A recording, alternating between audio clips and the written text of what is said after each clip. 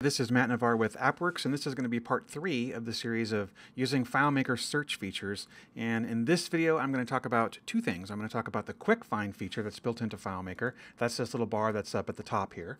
And kind of some of the caveats and some of the really cool features that are not so obvious about this feature. And then the other one, I'm going to talk about searching against email addresses, which is not as obvious as you might think because of a special feature. Okay, so first, Quick Find. So FileMaker by default puts this Quick Find widget at the top of the layout, except there's actually a keyboard shortcut in a lot of systems that you actually hide this whole menu bar area. And if it's hidden, then you don't have access to the Quick Find. So that's one thing that you need to know about. A second thing that you need to know about with Quick Find is that users can actually control and configure that menu bar. They can actually click Customize Toolbar when they're in layout mode, and they can use a different toolbar that does not contain the Quick Find. So that a user could actually defeat the feature for Quick Find in their copy of FileMaker, which will affect your solution and any other solution on that person's computer. It is on by default, but that's just something you should be aware of. Okay, so Quick Find is pretty neat because it will search against everything on the layout by default. So for example, if I put in like Honda, it will search against my database and find all the records that match Honda. If I put in like Portland, it'll find all my Portlands. It'll actually also search for date, like everybody who was contacted in 2018. It'll search against whatever date fields are kind of on the layout, which I think is a pretty useful feature. But I don't think this is really that useful when you're on a detail layout like this one, because the record didn't change, right? If I'm looking for like AppWorks, it will take me to the first record that matches that, but it doesn't. It doesn't really work that well if you're looking at multiple records. For example, going back to my Portland example. So if I click Portland and I hit enter, nothing changes on the screen. So it wasn't obvious to me that anything actually even happened, but my found set changed from 1 record to 267 records. So I think it's actually more useful to use Quick Find when you're on a list view like this one. So here, if I put in like, main or academy, or something like that, I instantly get kind of the reaction that I'm looking for, which is the set of records visually changes on the screen and it's really obvious what's going on. Okay, here's a really cool feature about Quick Find, one of two that I want to show. One of them is you can configure what fields on the layout are actually searched with Quick Find. So if you go to layout mode, if you don't want the state field to be searched on, for example, there's a option over on the right that says include field for Quick Find. So you can actually turn it on and off, and there's a little icon, a little green icon that shows you whether that field is actually on or not for Quick Find. Also, if you have a field in your database that's related, like for example the invoice number or something like that, if you have that field set for Quick Find, it will show a yellow search magnifying glass telling you that the field is going to be slower because it's a related field. It won't be as fast. So those are generally to be avoided, but there is some utility with that as well. Okay, so here's so that's how you can configure and control it. So I went and took out the state field. So now if I do a search for OR, I shouldn't actually get all of my Oregons anymore. Yeah, it doesn't actually search on that field anymore. It's only searching on OR in other things, like here's Ortho and New Orleans and etc. Orlando.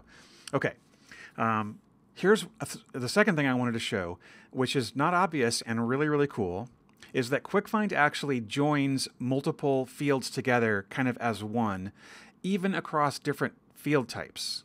So here's how that's useful. So let's say I've looked for everybody in Orlando, but I only want to find the ones in Orlando that have a follow-up date, a contact date, like in 2014. I can put Orlando space 2014, and FileMaker will, I think, kind of magically join those fields together. It knows that 2014 is a year, so it knows to look in the date field for a year, just like that in the first video I showed you an example of just putting in 2014, for example, like this. And then when you tab out of it, it expands it to */*/2014. Well, that same thing works in Quick Find as well. So I can just type in 2014, and I'll get the same set of records, those 1,278 matches. But I think it's really, really cool to actually notice that it will combine those together. Like if I put in 2014 Blake, actually I think those might have to be in the other order. Oh, notice also that it keeps your recent searches in there. Oh, yeah, there's actually nothing for 2014 in Blake. Oh, I see why. I was actually looking for Bruce Blackley, but I spelled it incorrectly. Bad demo.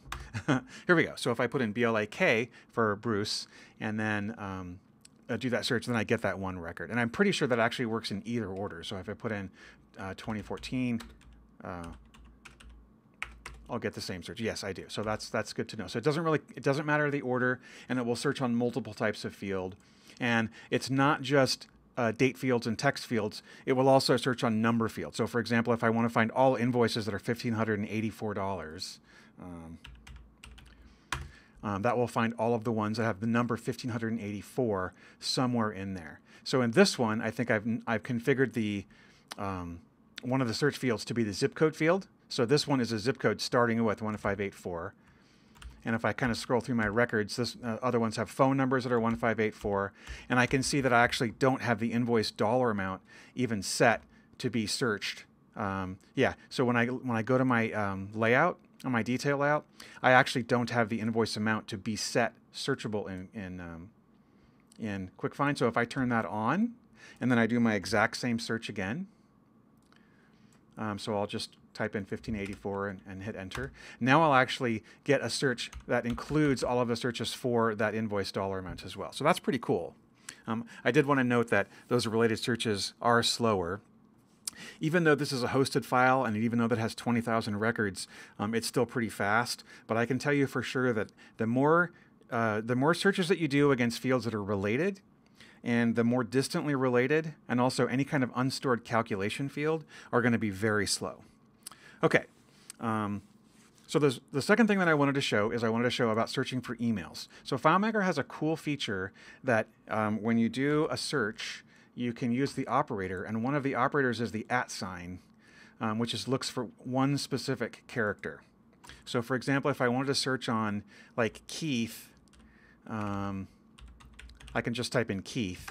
But if I wanted to find it where like one of those letters I wasn't really sure what it was, like a K @ H, that will search on any words, any letters, specific one letter, but it's still going to have to be a 5-letter word that will match that search. That's a little tough to kind of demo because there's not a lot of words that kind of start with that.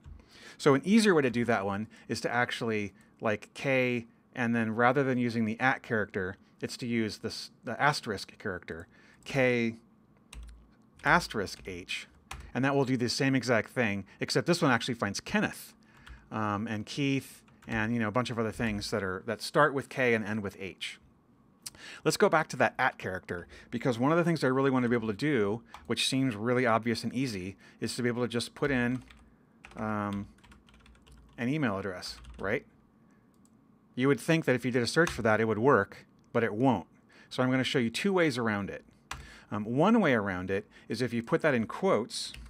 This is one of the other operators that you get, is you can actually search for something that's in quotes, which will match the specific phrase, and it will ignore the @ character, so it will actually search kind of more intelligently in the @ that will actually find that. And then I could even put in Matt at, and then put an asterisk at the end, and that will find Matt at any email address. So there's 7 of those. Okay, a second way to have search work correctly on an email address is this. If you go to Manage Database and you go into your table that has the email field, if you double click on the email field, by default, the default language is English or whatever country you're in. You probably never even looked at this. Most people haven't. But at the very bottom of the list, there's actually a choice for Unicode. Yeah, there you go. So here's Unicode at the bottom of the list.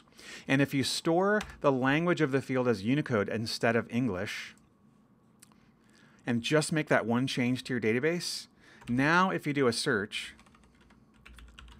it will actually work correctly because it's basically kind of ignoring that app character, the @ sign.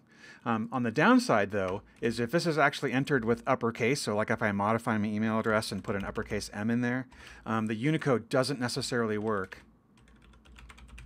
That actually did not find the result with a lowercase m, but it would if I put an uppercase M. So the downside of a Unicode is it's actually case sensitive, whereas the normal FileMaker search is not case sensitive. So the normal FileMaker search doesn't really care if it's upper or lowercase. So for example, if I put in like, APPWO like that, that's actually still going to find what I'm searching for, even if the case doesn't match. But if you turn Unicode on, that will defeat that. Okay, that's it for part 3 of this video series. Thanks very much for watching.